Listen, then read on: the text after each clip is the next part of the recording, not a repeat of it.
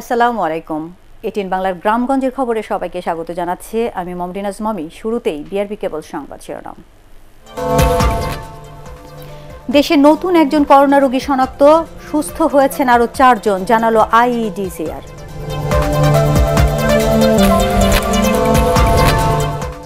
দেশে করোনা সংক্রমণের মহামারী ঠেকাতে আগামী 10 দিন ঘর থেকে বের না হওয়ার পরামর্শ বিশেষজ্ঞদের।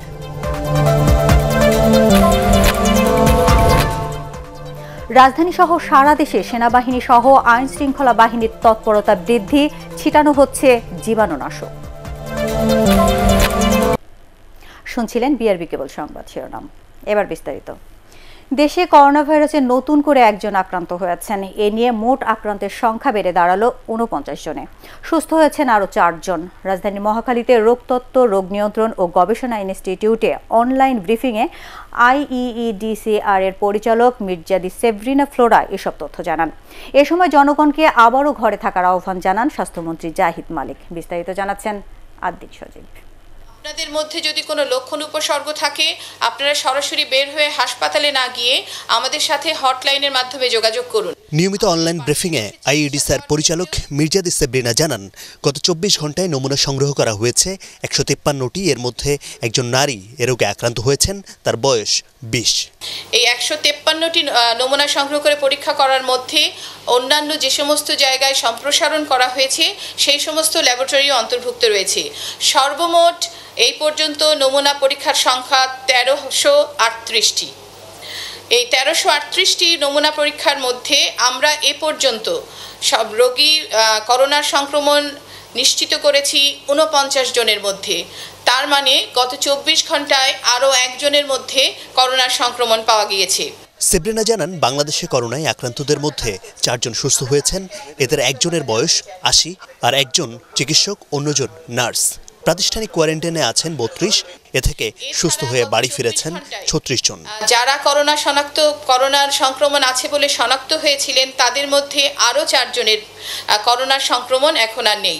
ইতিমধ্যে আপনারা জানেন যে পরপর 2টি নমুনায় 24 ঘন্টার ব্যবধানে পরপর 2টি নমুনায় যদি আমরা সংক্রমণ না পাই তাদেরকে আমরা বলে থাকি তাদের মধ্যে করোনার সংক্রমণ আর নেই। এরকম আরও 4 জনকে আমরা করোনার সংক্রমণ নেই বলে আমরা পেয়েছি। সর্বমোট করোনার সংক্রমণ মুক্ত হয়েছেন 19 জন। ভিডিও বার্তায় যুক্ত হয়ে স্বাস্থ্যমন্ত্রী জানান, দেশে করোনা চিকিৎসা সেবার কোনো অভাব নেই, কিটও আছে পর্যাপ্ত, তাই ভয়ের কারণ নেই। আমাদের ইনশাআল্লাহ চিকিৎসার কোনো অভাব নাই, কিটসের কোনো অভাব নাই, পরীক্ষা আমরা যথেষ্ট ব্যবস্থা করেছি। আমরা আশা করি বিরাট যে সমস্যাটি, করোনা সমস্যা থেকে আমরা বেরিয়ে আসবো, বিশ্ববাসীও বেরিয়ে আসবে। আইইডিসিআর জানায়, দেশে এখন কোয়ারেন্টাইনে আছেন 26,000। বিশ্বের সব দেশে করোনা রোগী শূন্যের কোঠায় না নামা পর্যন্ত এতে আক্রান্তের ঝুঁকি আছে, তাই সবাইকে ঘরে থাকার এবং পরিচ্ছন্ন রাখার আহ্বান জানানো হয় এই ব্রিফিং থেকে। আদ্দিন সজীব, এটিএন বাংলা, ঢাকা। বাংলাদেশে করোনা ভাইরাস সংক্রমণের মহামারী ঠেকাতে আগামী 10 দিন ঘর থেকে বের না হওয়ার পরামর্শ দিয়েছেন বিশেষজ্ঞরা। তারা বলছেন, বাংলাদেশে এখন করোনা ভাইরাস ঝুঁকির 3য় ধাপে রয়েছে। 4র্থ ধাপে যেন পৌঁছতে না পারে, এজন্য সবাইকে অঘোষিত লকডাউন মেনে চলতে হবে। দেশে আক্রান্তের হার কমছে ভেবে খুশিতে ঘর থেকে বের না হয়ে সতর্ক হওয়ার পরামর্শ দিয়েছেন বিশেষজ্ঞরা। বিস্তারিত শারমিন রিহার রিপোর্টে। প্রাণঘাতী করোনা ভাইরাসের উৎপত্তি চীনের উহান শহরে। মাত্র 3 মাসে সারা বিশ্বে ছড়িয়েছে এই ভাইরাসটি। প্রতিদিন বাড়ছে মৃত্যুর মিছিল। এরই মধ্যে বিশ্ব থেকে কেড়ে নিয়েছে কয়েক হাজার মানুষের প্রাণ। বাংলাদেশেও মারা গেছে কয়েকজন। এমন পরিস্থিতিতে ঢাকা বিশ্ববিদ্যালয়ের সমাজবিজ্ঞানী অধ্যাপক আমানুল্লাহ ফেরদৌস বলেন, দেশে এখনও করোনা ভাইরাস ব্যাপকভাবে ছড়ায়নি। যে কোনো মহামারীর 4টা স্টেজ, স্টেজ 1, 2, 3 এবং 4। স্টেজ 3-তে কমিউনিটি পর্যায়ে মহামারী শুরু হয়, তো আমাদের স্টেজ 3-তে আছে এখন, এবং স্টেজ 3 থেকে স্টেজ 4-এ যেতে সাধারণত 7 to 10 days, 7 থেকে 10 দিন বা 12 দিন সময় নেয়। সো আমাদের এই যে সময়টা স্টেজ 3-তে, এই সময়টা আগামী 10 দিন 12 দিন আমাদের জন্য খুবই সতর্ক থাকতে হবে। আগামী 2-1 সপ্তাহের মধ্যেই বোঝা যাবে বাংলাদেশের পরিস্থিতি কোন দিকে যাচ্ছে। আগামী 10টা দিন আমাদের এখানে খুবই ক্রুশিয়াল একটা সময়। এই সময়টাতে মানুষদেরকে ঘরের ভিতরে রাখতে না পারলে আমরা হয়তো বুঝতে পারবো না যে আসলে আমরা কোন দিকে যাচ্ছি। তো টেস্ট করতে গিয়ে আমাদের এখানে সক্ষমতা হয়তো একটু কম ছিল শুরুতে। এখন যেহেতু টেস্টিং কিট আসছে, আমরা মনে করি প্রতিদিন 2000 করে টেস্ট করা দরকার এবং আগামী 10 দিনে আপনি 20,000 টেস্ট করুন। আর মেডিসিন বিশেষজ্ঞ ABM আব্দুল্লাহ বলেন, এটি খুবই ছোঁয়াচে রোগ হওয়ার কারণে দ্রুত ছড়াচ্ছে। এর থেকে রক্ষা পেতে হলে সবাইকে নিজ নিজ অবস্থান থেকে সতর্ক থাকার পাশাপাশি স্বাস্থ্যবিধি মেনে চলতে হবে। আমরা এখনো ঝুঁকির মধ্যে আছি, সুতরাং আপনারা ওই আজকে আক্রান্ত হয় না এই বলে কালকে হবে না এই কথা মনে না করে আপনারা কিন্তু যা খুশি তাই করুন না। আপনি বারবার বলা হচ্ছে আপনারা ঘরে অবস্থান করুন, সবার সম্মতি এগুলো অ্যাভয়েড করুন, যেখানে সেখানে ঘোরাফেরা যতটুকু সম্ভব নেহায়েত প্রয়োজন ছাড়া আপাতত কেউ ঘরের বের হবেন না। আমাদের কিন্তু সতর্কতা অবলম্বন করেই চলতে হবে অন্তত আরও কিছুদিন, যতক্ষণ না এই বলতে পারেন যে এই অদৃশ্য শক্তি বা অদৃশ্য দৈত্য যাই বলেন, এতে যখন আক্রান্তের হার কমে যাবে এতক্ষণ পর্যন্ত কিন্তু আমাদেরকে সতর্ক থাকতেই হবে। এমন পরিস্থিতিতে আতঙ্কিত না হয়ে লক্ষণ দেখা দিলে সঙ্গে সঙ্গে IEDCR এর হটলাইনে যোগাযোগের পরামর্শও দেন তিনি। Sharmin Riha, ATN Bangla, Dhaka. Corona virus প্রতিরোধে সারা দেশে প্রশাসনের পাশাপাশি যৌথ কার্যক্রম পরিচালনা করছে সশস্ত্র বাহিনী ও পুলিশ। করোনা সম্পর্কে সচেতনতার পাশাপাশি জনসমাগম এড়ানো এবং সামাজিক দূরত্ব নিশ্চিতে কাজ করছে তারা। বিদেশ ফেরতদের হোম কোয়ারেন্টাইনে থাকা নিশ্চিত করতেও কাজ করছে আইন শৃঙ্খলা বাহিনী। প্রতিনিধিদের তথ্যচিত্রের ভিত্তিতে রিপোর্ট করছেন হোমান চেস্তে। বৃহস্পতিবার থেকে সারা দেশে চলছে সাধারণ ছুটি। জরুরি সেবা ছাড়া বন্ধ রাখা হয়েছে সবকিছু। সারা দেশেই স্থানীয় প্রশাসনের সাথে কাজ করছে সশস্ত্র বাহিনী ও পুলিশ। লক্ষ্মীপুর, ফেনী, বরগুনা, পিরোজপুর, সুনামগঞ্জ ও কুমিল্লা সহ দেশের বিভিন্ন এলাকায় জনসচেতনতা বাড়াতে লিফলেট বিতরণ, মাইকিং, জীবাণুনাশক ছিটানো, মাস্ক বিতরণ সহ বিভিন্ন কার্যক্রম করছে সশস্ত্র বাহিনী। তাদের আহ্বানে ইতিবাচক সাড়াও মিলছে। খুব বেশি প্রয়োজন ছাড়া মানুষ রাস্তায় বের হচ্ছেন না। ফলে বদলে গেছে এসব এলাকার চিরচেনা চিত্র। নিম্ন আয়ের মানুষদের মধ্যে মাস্ক, সাবান ও জীবাণুনাশক বিতরণ করছেন তারা।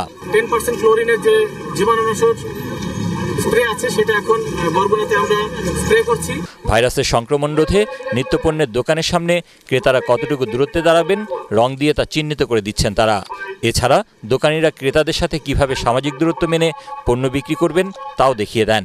আমাদের সাথে জেলা প্রশাসন, পুলিশ সবাই সহায়তা করছে। এটা একটা একত্রিত বাহিনী। সামাজিক দূরত্ব এবং হোম কোয়ারেন্টাইনের যে সরকারি নির্দেশনা আছে এটা কঠোরভাবে পালন করব। করোনা ভাইরাসের সংক্রমণ রোধে সামাজিক দূরত্ব বজায় রাখতে জনসচেতনতা তৈরির পাশাপাশি বিদেশ ফেরতদের হোম কোয়ারেন্টাইনে রাখার বিষয়েও তদারকি করছেন সশস্ত্র বাহিনীর সদস্যরা। Bureau report, ATN Bangla. কুষ্টিয়ার চোরহাটে 40 বছর বয়সী এক ইজি বাইক চালকের মৃত্যু হয়েছে। তার নাম আশরাফ আলী। গত 3 দিন ধরে তিনি শ্বাসকষ্ট, সর্দি ও গলা ব্যথায় ভুগছিলেন। সকালে হাসপাতালে নেয়ার পথে তার মৃত্যু হয়। এই ঘটনায় মৃত ব্যক্তির বাড়ি সহ আশেপাশের 10 বাড়ি লকডাউন করা হয়েছে।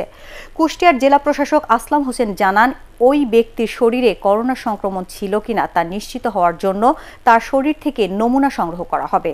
তার মরদেহ কুষ্টিয়া সদর হাসপাতালের আইসোলেশন ইউনিটে রাখা হয়েছে। সুনামগঞ্জ শহরের পূর্ব নতুন পাড়ায় কাশি ও শ্বাসকষ্টে 55 বছর বয়সী এক নারীর মৃত্যু হয়েছে। ভোরে অসুস্থ অবস্থায় সুনামগঞ্জ সদর হাসপাতালে নেয়ার পর ডাক্তার তাকে মৃত ঘোষণা করেন। এদিকে ওই নারীর স্বামীকে করোনা পরীক্ষার জন্য সিলেটে পাঠানো হয়েছে।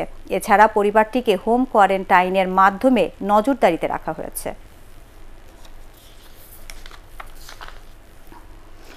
যশোর 250 শয্যা বিশিষ্ট হাসপাতালে আইসোলেশন থাকা অবস্থায় জ্বর, সর্দি, কাশি ও নিউমোনিয়ায় আক্রান্ত হয়ে এক প্রতিবন্ধী কিশোরের মৃত্যু হয়েছে।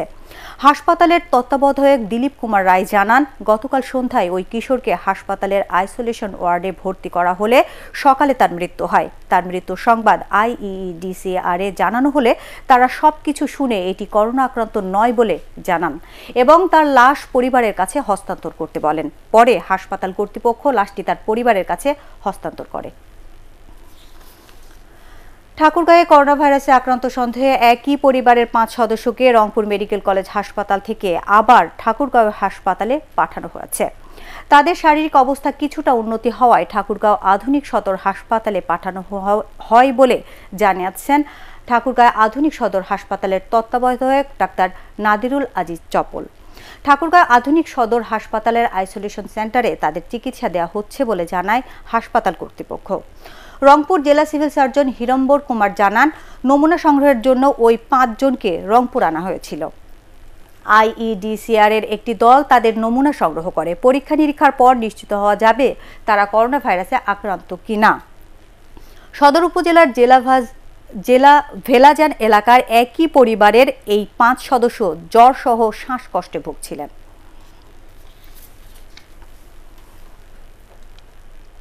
পটুয়াখালীর রাঙ্গাবালিতে জ্বরে আক্রান্ত হয়ে করোনা রোগী সন্দেহে মানসিক ভারসাম্য এক নারীকে ঘর থেকে বের করে দিয়েছেন তার স্বজনরা। তার নাম রেনিস বেগম মালা।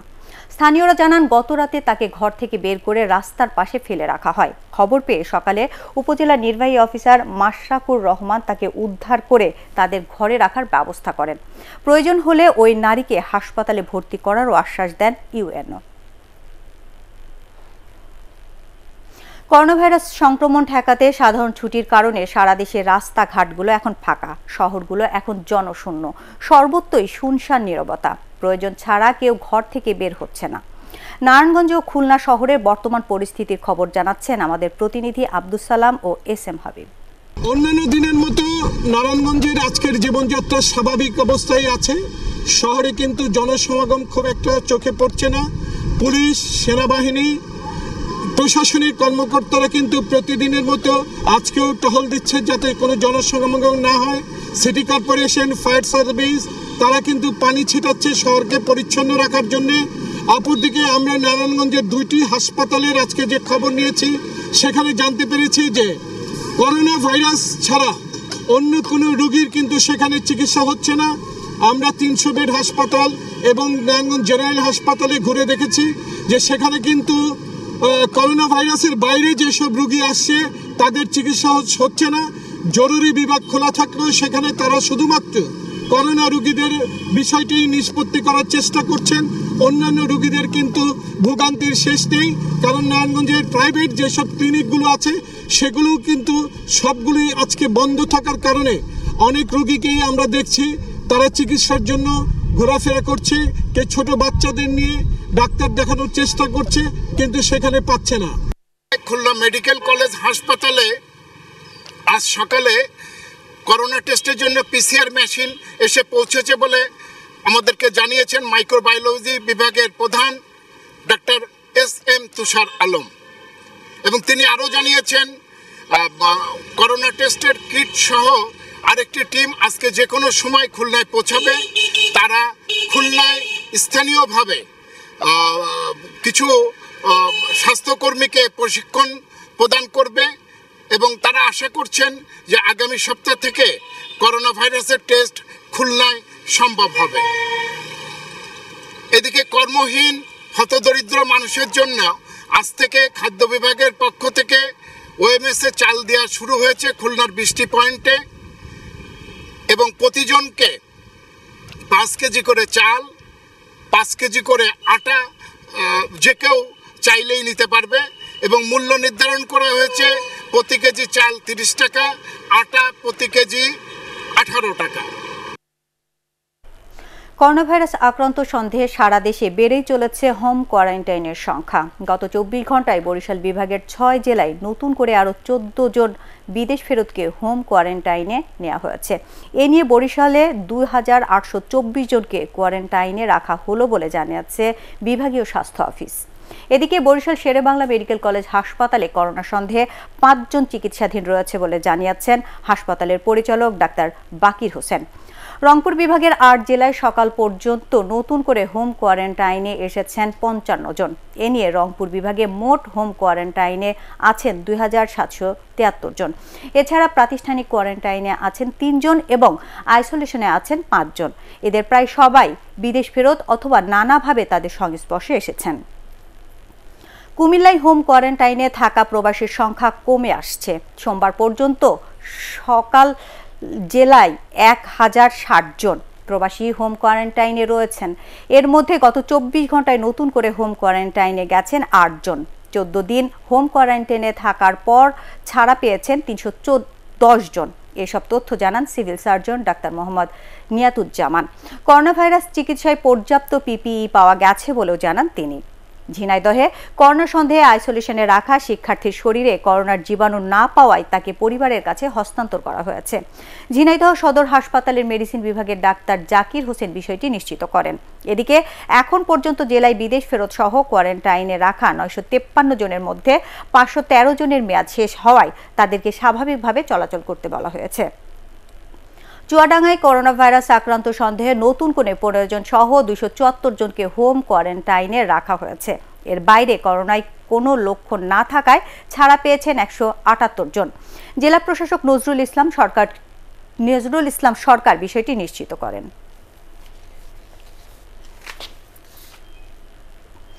নরসিংদীতে আইন শৃঙ্খলা বাহিনীর টহল জোরদার করা হয়েছে। জনসচেতনতা বৃদ্ধির লক্ষ্যে ঢাকা সিলেট মহাসড়ক সহ নরসিংদীর বিভিন্ন সড়কে আইন শৃঙ্খলা বাহিনী মাইকিং করছে। করোনা মোকাবেলায় মাস্ক ছাড়া কাউকে বের হতে দেওয়া হচ্ছে না। একজন নির্বাহী ম্যাজিস্ট্রেটের নেতৃত্বে সেনা সদস্যরা নরসিংদীর বিভিন্ন বাজার ঘুরে সামাজিক দূরত্ব বজায় রেখে জরুরি খাদ্য সরবরাহের আহ্বান জানাচ্ছেন। সরকারি নির্দেশ অমান্যকারীদের বিরুদ্ধে কঠোর ব্যবস্থা নেওয়ার ঘোষণাও দেওয়া হচ্ছে আইন শৃঙ্খলা বাহিনীর পক্ষ থেকে। করোনা সংক্রমণ এড়াতে সরকার ঘোষিত সাধারণ ছুটিতে কর্মহীন হয়ে যাওয়ায় অসহায় দরিদ্র শ্রমজীবী দিনমজুরদের সহায়তায় সমাজের বিত্তবানদের এগিয়ে আসার আহ্বান জানিয়েছেন Chittagong metropolitan police commissioner Mahbubur Rahman. দুপুরে নগরীর একটি কমিউনিটি সেন্টারে সিএমপির খাদ্য সহায়তা বিতরণ কর্মসূচি পরিদর্শনকালে এই আহ্বান জানান তিনি। প্রাথমিকভাবে দরিদ্র অসহায় বস্তিবাসী 6000 মানুষের ঘরে ঘরে গিয়ে চাল ডাল সহ নিত্য প্রয়োজনীয় খাদ্য পৌঁছে দেওয়া হবে বলে জানান পুলিশ কমিশনার। এ সময় নগরবাসীকে ঘরে থাকার অনুরোধ জানান তিনি। 10 দিনের ছুটিতে কর্মহীন হয়ে পড়া খেটে খাওয়া মানুষদের সহায়তায় খাদ্য সাহায্য নিয়ে সরকারি দপ্তরের পাশাপাশি এগিয়ে এসেছে নৌবাহিনীর পরিবার কল্যাণ সংঘ সহ বিভিন্ন সামাজিক সংগঠন। এছাড়া প্রতিদিনই খুলনা সিটি কর্পোরেশন, নৌবাহিনী ও পুলিশের পক্ষ থেকে মহানগরীর সড়কগুলোতে জীবাণুনাশক পানি ছিটানো হচ্ছে। মানুষকে ঘরে থাকার জন্য মাইকিং সহ প্রচারণাও অব্যাহত রেখেছেন আইন শৃঙ্খলা বাহিনীর সদস্যরা। রাঙ্গামাটির সাজেক ইউনিয়নের দুর্গম এলাকায় হামের প্রাদুর্ভাব বেড়ে যাওয়ায় চিকিৎসা সেবা দিচ্ছে সেনাবাহিনী। শিয়ালদহ এলাকায় হাম রোগ ব্যাপকভাবে ছড়িয়ে পড়ায় 8 জন ত্রিপুরার শিশু মারা গেলে ওই এলাকায় সেনাবাহিনীর গঠিত একটি চিকিৎসক দল এই সেবা দেয়। 171 জন শিশু সহ মোট 202 জনকে চিকিৎসা সেবা দেওয়ার পাশাপাশি মানবিক সেবাও দেওয়া হয়। এছাড়া অপুষ্টি ও নিউমোনিয়ায় আক্রান্ত 5 শিশুকে চট্টগ্রাম মেডিকেল কলেজ হাসপাতালে স্থানান্তর করা হয়। তাদের অবস্থা এখন আশঙ্কামুক্ত বলে জানিয়েছে আইএসপিআর।